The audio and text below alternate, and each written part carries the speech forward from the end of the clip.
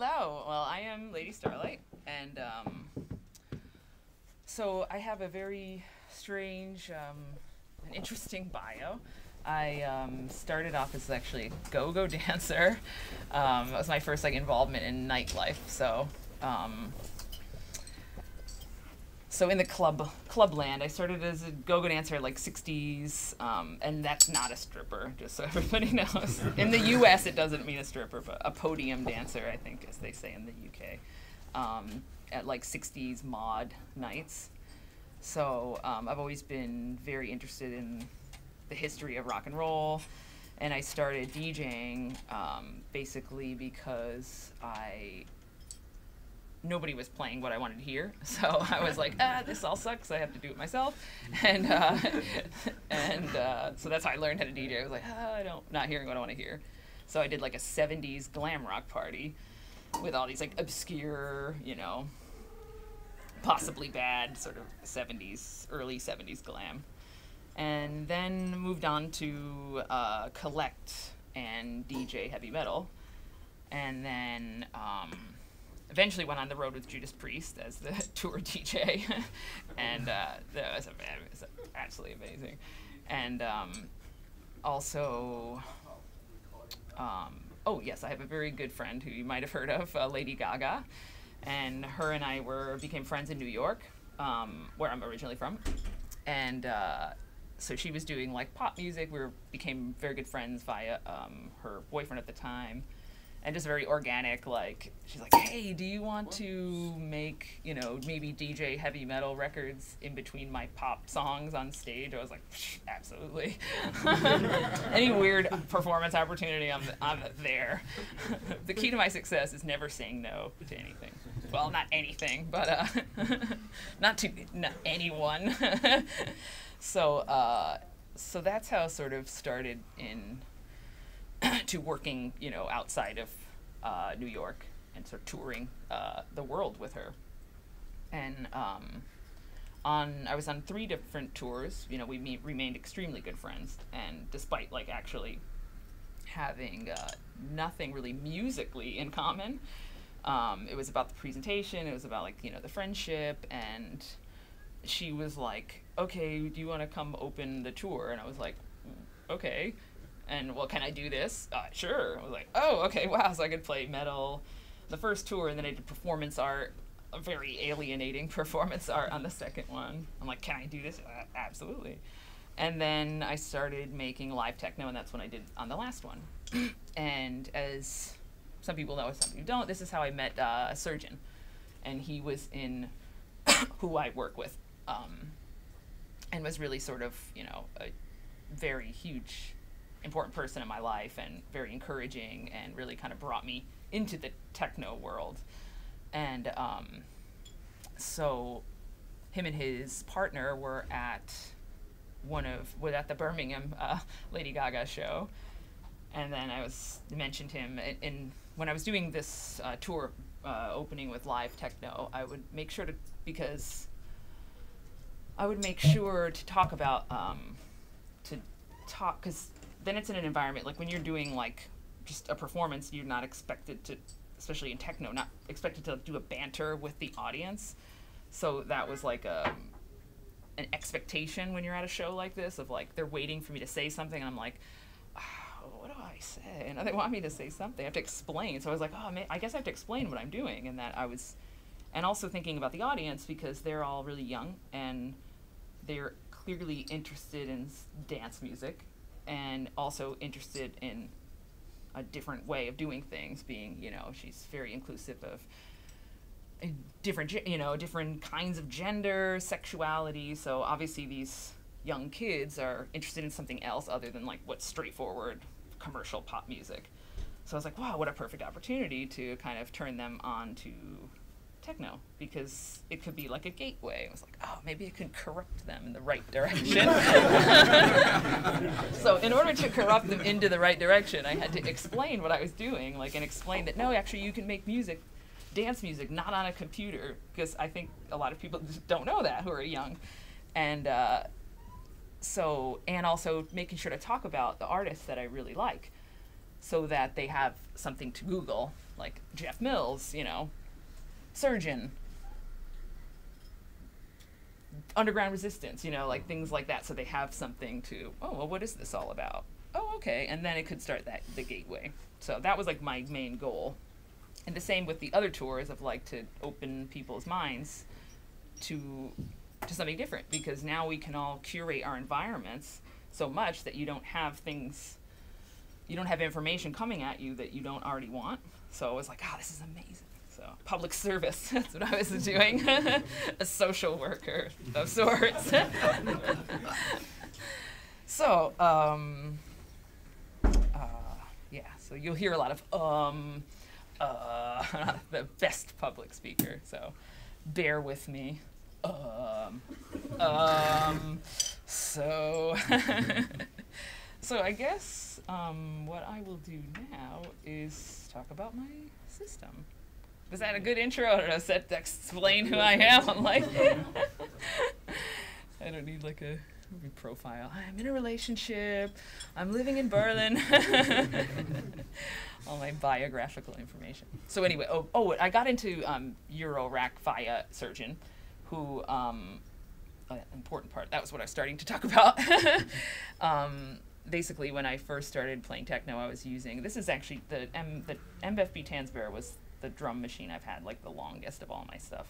So I was using this, and I was also using the Roland MC505, the Groove Box. That's how I started using gear, because it was everything in one, and while it doesn't sound terribly powerful, it was the best way to learn how to make live techno, to get into gear, because you literally have everything there, and it's so complicated that if you can menu dive in that, there's like nothing that seems more overwhelming than that, and you're like, oh, I can do that. It's a beast.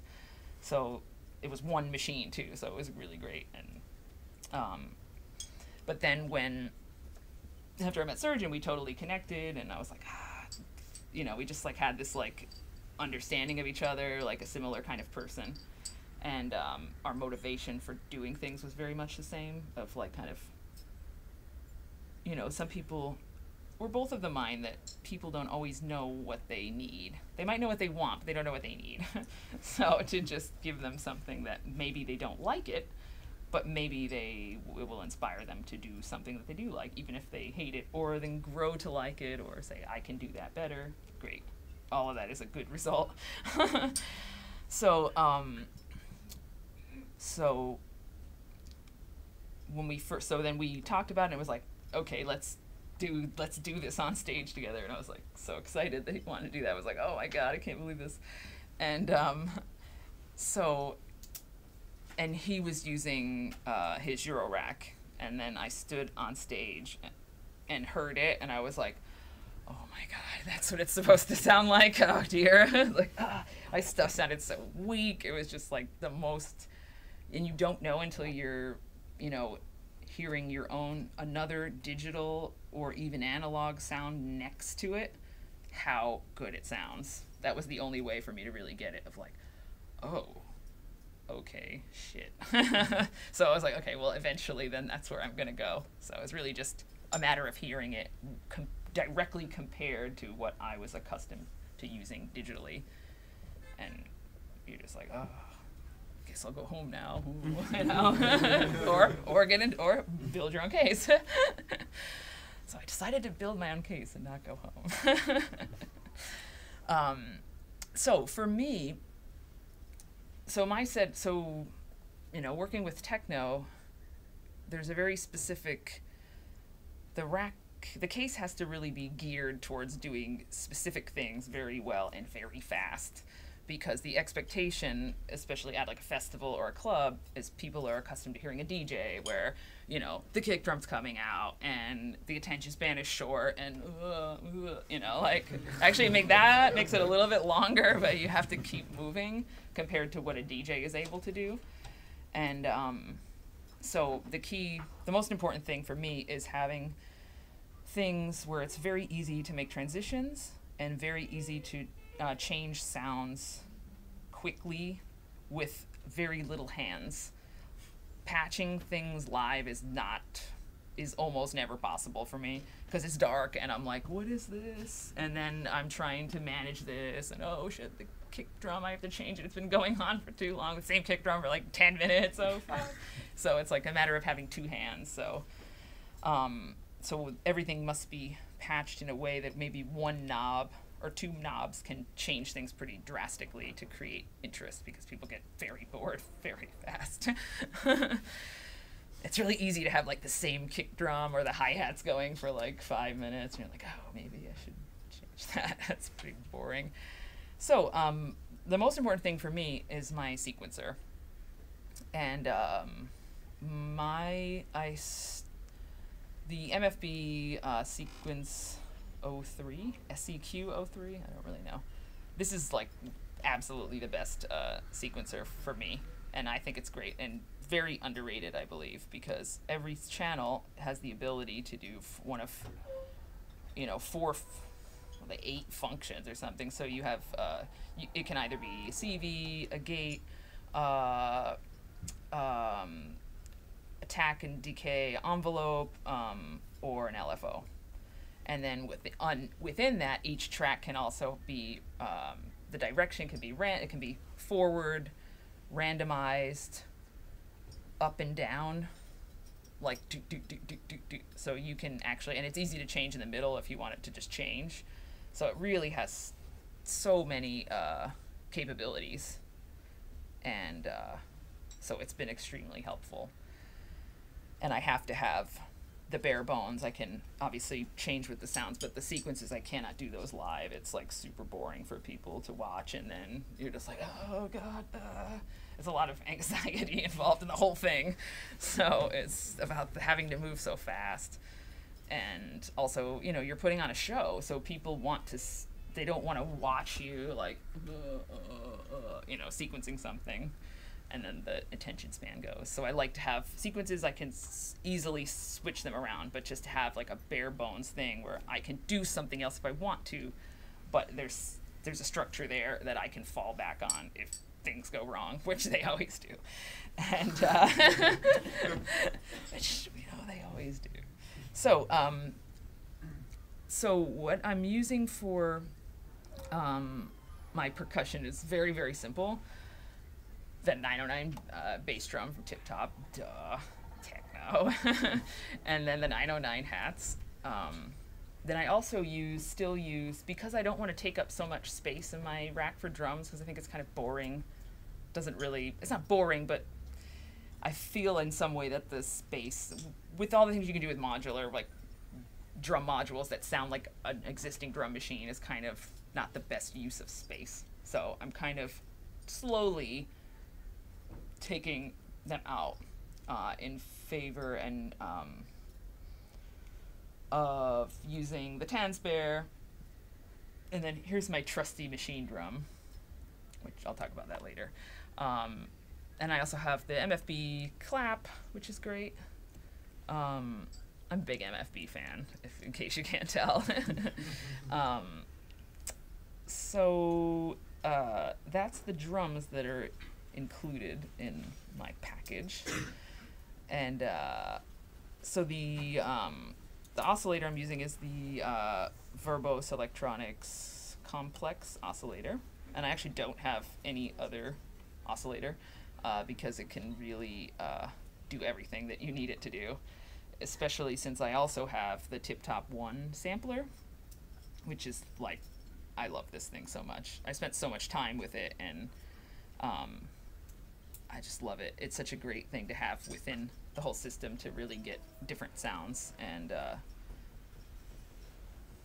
yeah, just to, and the way I have the one patched is, if you're familiar with the one, there's like 5 different modes of playback, where one will be a challenge I was originally having was that now I can't think of the modes, but it would just be like a gate on and then off. One would just cue the, anyway, we can look at the manual later. But anyway, there's a way to have it, like, if you hadn't, like, if you just do the looping mode and it's a long sample, it'll just be like a pad. But I was like, you know, sometimes you want to have a sequence with that synth sound, and changing the modes while you're performing is just not really possible. It will go wrong, and then it'll be on the wrong samples. There's no menu, and you're just like 1, 2, 3, 4. If anybody's ever used it, it's really not so fun sometimes. They're like, oh, it's the wrong sample, and then you're stuck with it. But the way that I overcame that is I have on looping mode, and then I put it, I have 2 different sequences. I have one that just, you know, triggers it, the one that controls the pitch of it, and then I also have one that has a gate sequence that I use with the quadra. And then I now have it in the MA VCA, the one that Tom had recommended to me, and it's the best thing ever, so thank you. And so that's been really, really helpful, because you can have 2 different CV sequences controlling it at the same time. So talk about a convenient way to change something really quickly. You just go there, and they blend as well. So you can have one sequence coming from the IntelliGel Quadra, and then I also use the Verbos voltage multi-stage, which I've just got like maybe 2 months. It's so epic. It's just like, and I'll learn how to use it maybe in 5 years of all the things you can do with it. There's certain things that I'm like, how does that work? Oh, well, I'll do it this way. Okay, great. So it's really changed the variation I can get out of it, because it's a perfect complement to the MFB sequencer, because that's, you know, it's really hard to improvise with the sequences, but this is like the perfect complement, where then I can have an easy to improvise sequencer to complement it. So I have, like, you know, the hard sequence here, and then I have something I can just kind of change coming through the other one. So that's an easy way to have, like, minimal sequences, minimal sounds, but maximum variation. Oh. It's like a soda ad in the US. Maximum variation.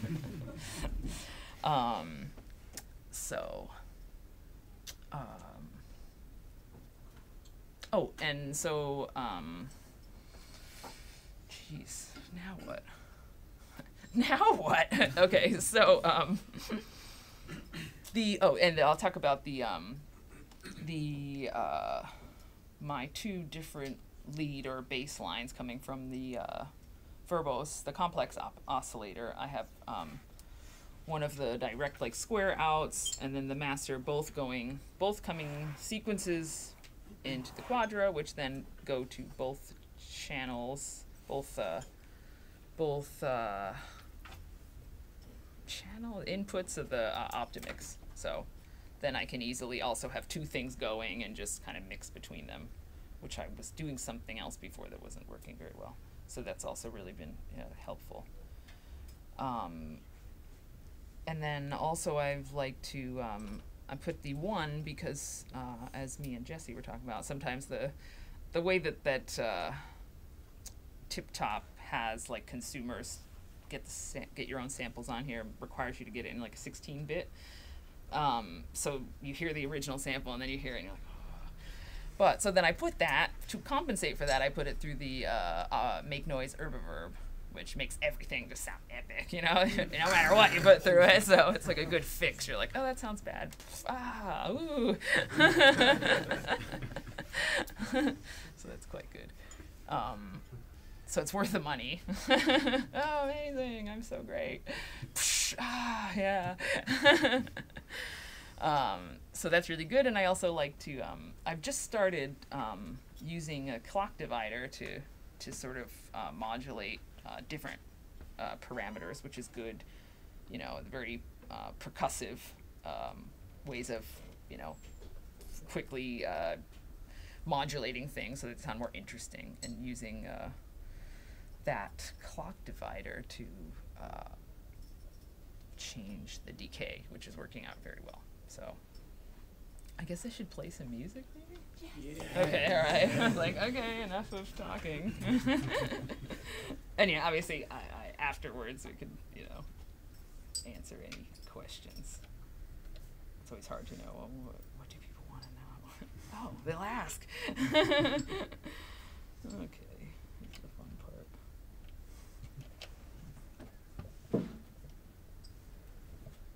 Okay, so like all these faders are up. We'll see what happens.